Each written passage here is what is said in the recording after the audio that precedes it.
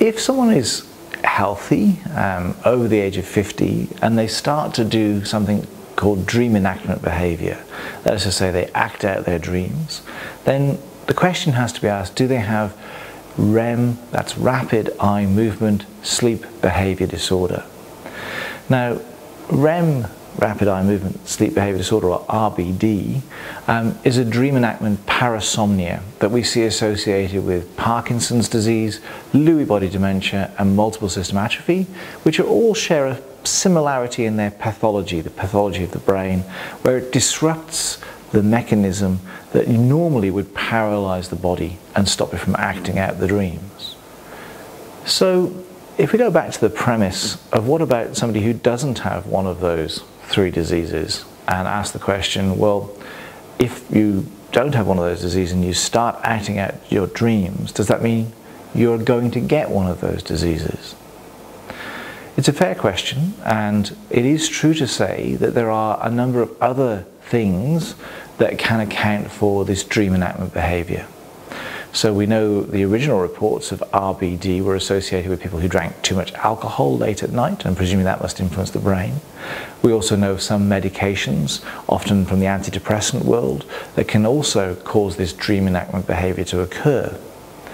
Similarly, patients who have severe sleep apnea, where they block off their airway, the brain gets deprived of oxygen overnight, can wake up in a sort of confusional state or a confusional arousal.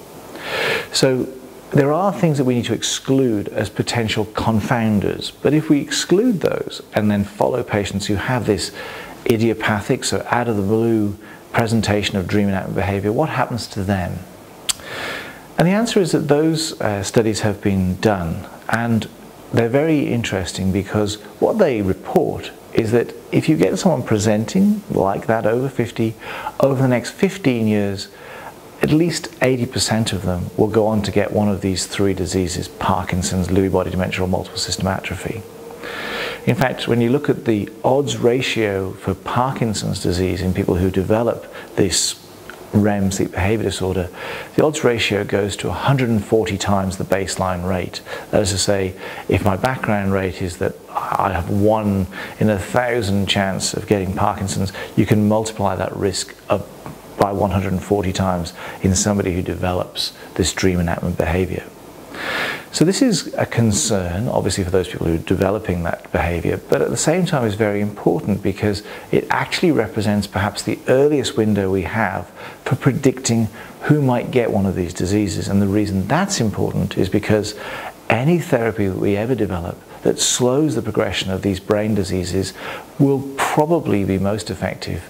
before they develop or get the diagnosis, i.e. at a time when they only have the dream enactment behaviour.